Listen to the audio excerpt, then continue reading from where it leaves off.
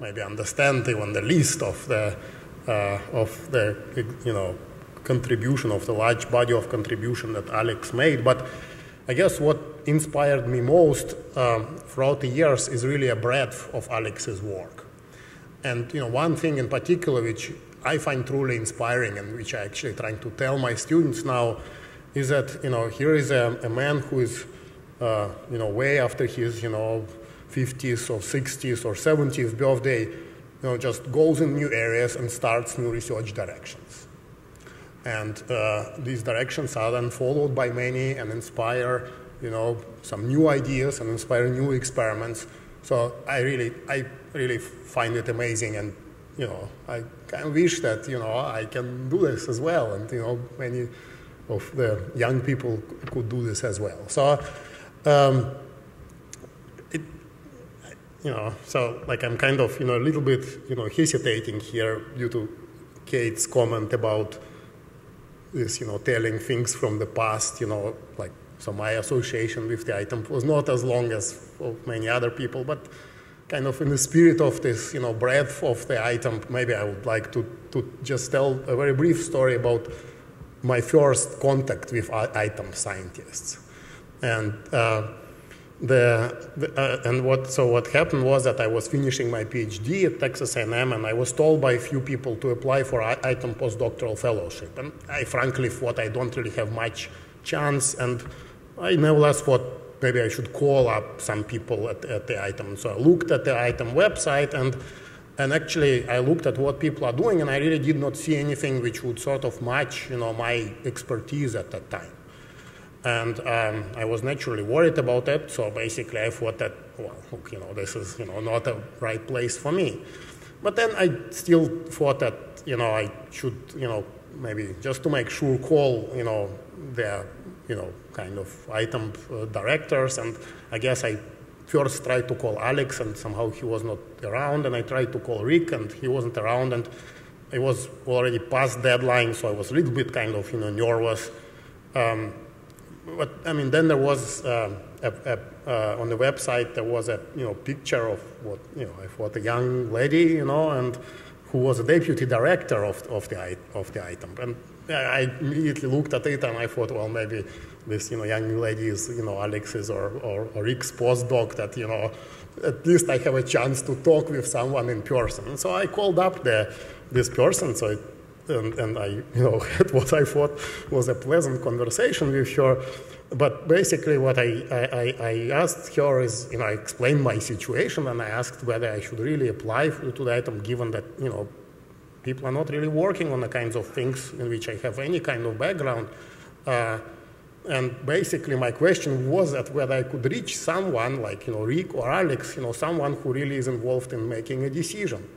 And then, this nice girl, tried to explain me that he is also one of the people who is trying to make a decision. And that was kind of our conversation, it went on for some time. So evidently, after this conversation was over, the person on the other end of the line, who turned out to be Kate, went out of her office and, who started talking with the other ITAMP postdocs, and her reaction was that that this was the most arrogant person that she ever spoke with, because he didn't want to believe that I could be involved in making, the ITAMP, these decisions about ITAMP postdocs. But nevertheless, somehow, it turned out that, at the end, I guess it's thanks to the vision of the ITAMP founders that actually I was selected as an ITAMP postdoc, despite of the fact that at that time, as I say, my expertise was really totally in the opposite direction, which already at the time was pretty amazing to me. And so this was actually kind of a start of my association with the ITAMP. And what I'd like to do now is to kind of jump now, like, I don't know, 10 years, fast forward in time, and, tell a little bit kind of in the spirit of this, of this kind of broadly defined kind of AMO physics, talk a little bit about what other research directions which are explored by ITAMP scientists, but also that are explored by AMO physicists around the world. And I should say that I guess over the last decade or so, we have seen basically a new era which started in AMO physics, and there are many manifestations of this. Perhaps what I will just talk about one specific, area which really, I guess exemplifies this new area, and this is a fascinating developments involving the interfaces between kind of traditional disciplines in physical scientists. And these disciplines include atomic physics and optics on one hand, but they also include things like condensed matter physics, nanoscience, particle physics, and quantum information science. So basically, the common thing which really binds these things together is a quest for controlled manipulation of quantum mechanical phenomena, the search for new quantum states of matter, and also exploration of potential applications of such controlled quantum systems. So I guess it's quite late. I mean, I had sort of few examples which I wanted to highlight. So one of them is the area of ultra-cold atoms, and many people, have spoken about this already, and will speak more at this symposium. But one specific avenue which I'd like to highlight is that ultra-cold atoms are now being used for understanding complex many-body condensed matter systems. And basically, the motivation for that is very simple. The motivation is that modern materials, many of them are strongly correlated quantum materials. So examples, for example, are cuprates, high-temperature materials, complex magnetic materials, and basically the fact that they are built from complex kind of building blocks which then behave quantum mechanically makes it very difficult to understand them starting from the first principles. In fact, even if you can write some models which could potentially describe these materials, it turns out that it's extremely difficult to do any calculations with these models. So these models involve basically many body, strongly correlated quantum mechanical systems, and this is essentially impossible to simulate them using, for example, conventional computers, or for that matter, using theoretical tools. And so what happened was that over the last few years, a new approach has emerged to understand such systems, and this approach essentially makes use the systems composed from ultra-cold atoms, for which we know very well the interactions and we know how to control them. So basically, this approach is essentially to try to create an analogous systems and try to do experiments in the spirit of what's called quantum simulators. Basically, trying to implement the complex Hamiltonians in the lab and try to look for new physics and try to look for manifestations of new physics with the hope of really understanding the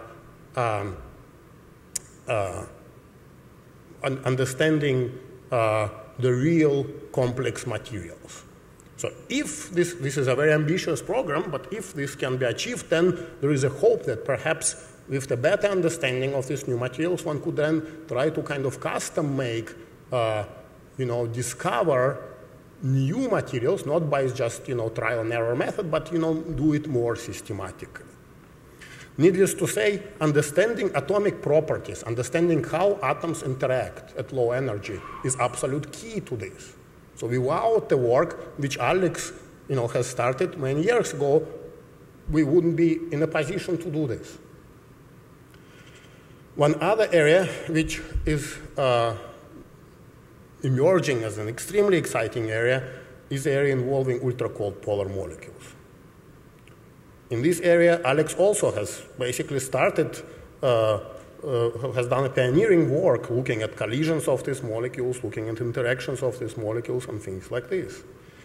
So right now, there are several big promises, sort of promises of big science, which people are exploring, and some of them include the many-body physics, the fact that polar molecules can interact at a long range adds additional dimension to these quantum simulators, but also people believe that some very interesting few body physics might occur already having few of these molecules. And for example, one could look at applications such as novel quantum bits for quantum information science. But much beyond that, cold polar molecules have been identified as very promising systems for looking at the physics beyond standard model.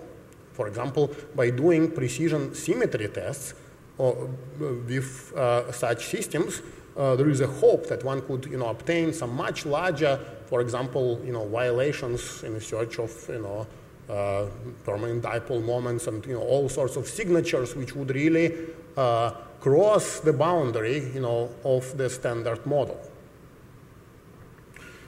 Just to put it in contrast, there is much talk now about LHC, which is just starting now. So here is a system which might have as much chances to get insight into the relevant physics as this huge, and complex machine, which is now being, started in Geneva. Of course, these are totally different things, but, just to give you some perspective.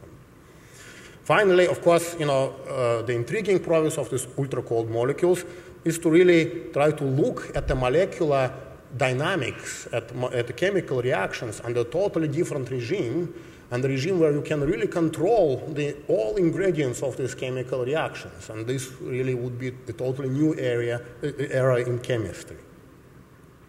One last kind of scientific highlight which I would like to bring up is another very exciting field, which is an interface between IMO physics and nanoscience. So many of you have probably seen view graphs like this, which basically says that the size of the electronic devices now has been, scaled from kind of gigantic machines to down to, few electrons, now down to single electron. As a matter of fact, now experimentalists around the world can build circuits based on manipulation of single nuclei.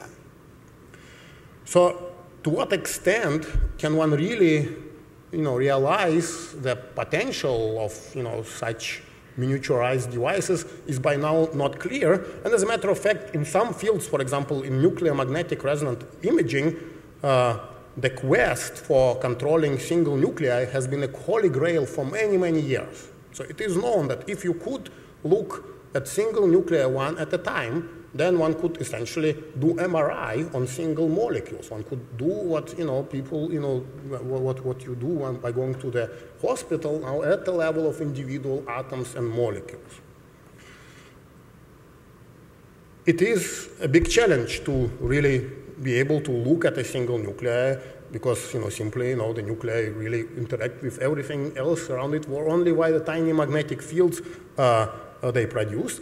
But actually, there are now several approaches that people around the world are using to approach this limit. And I guess earlier on today, one of ITAMP alumni, Jake Taylor, talked about some work that we are doing here, which essentially use the property of some individual atoms, individual impurity atoms in diamond as a nanoscale magnetic sensor. Needless to say that all of this machinery of IMO physics, which has been developed to try to really look at single atoms to understand the properties of single atoms, has to be applied now in the context of these more and more complex systems. But actually, it turns out that it is really possible to understand and control this kind of artificial atoms to the point that they can really be used as a extraordinary sensors, for example, of magnetic field. And in fact, in my group and in some other groups around the world, we have already been able to address and control individual nuclei, for example, in diamond lattice. One last point that I would like to make here is that Cambridge now is truly unique place for doing the kind of science that I just described. So, and in many respects, it really is due to few people who put their name and their energy in kind of putting together and gluing together the unique community of theorists and experimentalists who are able to interact with each other and work together. And this also creates a unique environment which is followed by students and younger researchers. It's not perhaps surprising that Cambridge really does host two premier research centers. One of them is an Institute for Theoretical Atomic and Molecular Physics, and another one is Center for Ultra Cold Atoms. So Rick already has pointed out that Alex has not only been a founder of the ITAMP, but he also played a very important role in starting out the Center for Ultra Cold Atoms, and together these two centers really basically define what atomic physics is today in the United States and in the world, I would say. So in a sense, it's easy to kind of start exploring this new area and going into a new direction when you have people like Alex, and I would like to just thank him for all of the things that he has done for all of us.